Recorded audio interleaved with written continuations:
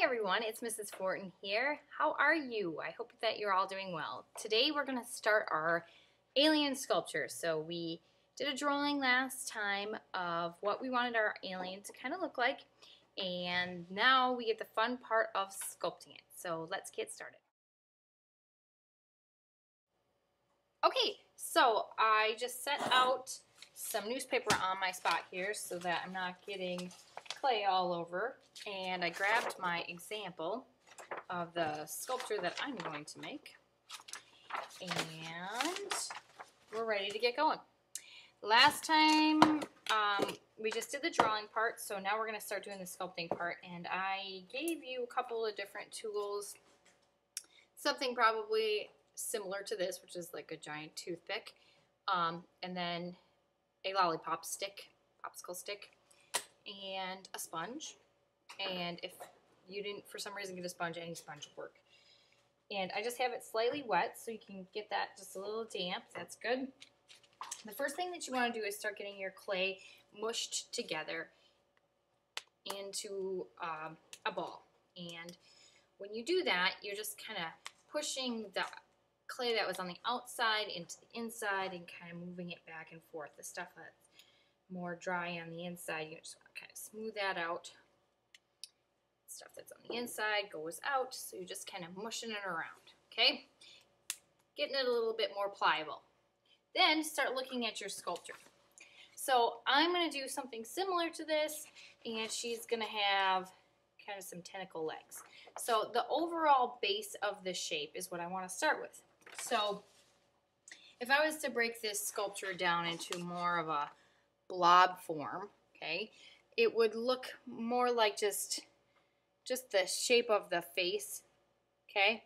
And I'm going to do this all in one piece. I'm not going to do separate pieces for the head and then separate pieces for the arms. I want it to be all one. So as I'm looking at it, I'm going to kind of make it a little bit longer because it's a little bit longer in the picture. And then I'm just going to kind of start squeezing for what will be the head.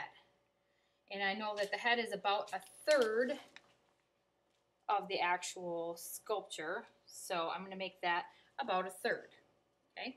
And then I'm going to go down to the body. Not worrying about the hands yet. And I'm going to start working on those legs. Now my legs have kind of a base of tentacles, so I want to, it kind of tapers down, and then has these tentacles that are going to come across the bottom. Now I want the base to be pretty thick. Now we're not firing these, so it's okay to make them thicker. The biggest thing is you don't want thin pieces. So if your drawing has something that's really thin, you're going to probably have to modify that a little bit. As I'm looking at my drawing, this is a great example. These pieces of hair here, they can't be that tiny and little, otherwise they're just going to fall off. So when you're doing that, think about that. So the base part should be kind of thick, and if you don't have a base like these tentacles that I have, what you should do is have him standing on something, or have her standing on something, so that you have something that it's like it's on a rock, or it's like part of the moon maybe, or something where it's landing. So here comes my legs, and I'm just kind of going in and adding some of the details and kind of more the shape, and kind of getting it so that I know that it's going to be secure. Okay, I wanted to grab some black paper so that you could see this a little bit better, but now I'm going to go ahead and start sculpting. And the overall shape of my alien is the head part is thicker than the neck, so I'm just going to keep kind of pulling up onto the head part. Top part is a little more square. To smooth it, or if it's starting to get dry at all, you can use your sponge. I made the lips kind of protruding out, and you can see that in the picture because the lip area is all lighter because it's catching the sun. So that area is going to be out more, so I'm just going to kind of go in and push in the other areas, okay? Now, if you need extra clay, you can always just rip some off. And then I'm just gonna add a little bit more down below.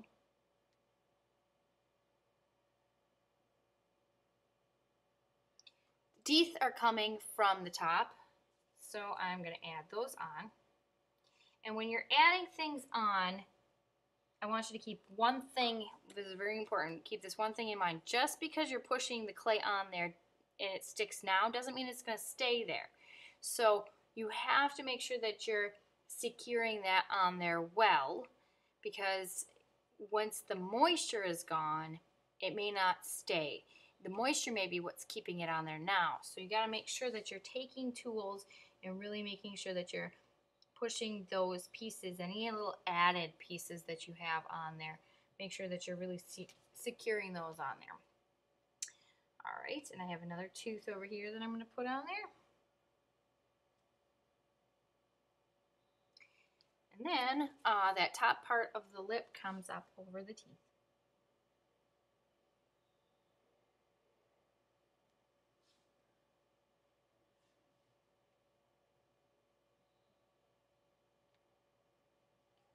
Okay, and then I've got two eyes, and I'm actually going to add those on. And I'm just making two pieces that are very similar in size.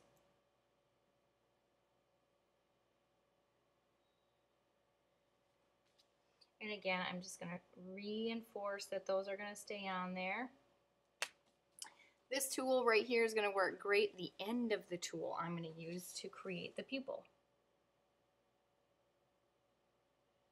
The nice thing about that is with that much depth, when I push in that far, you can really see the eyes now because it's creating a shadow.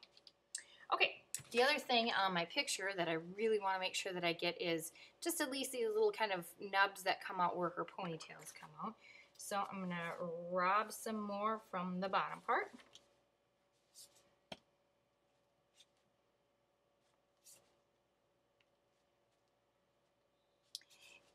And I'm just going to, now again, we can't make those as thin as my drawing has them because it's very thin, but I'm just going to kind of make a piece right here that's going to stick on there.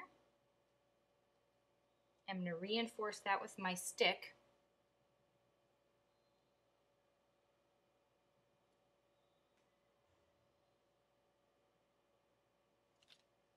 And then I also had like little ponytail holder things in there, so I'm just going to wrap that around.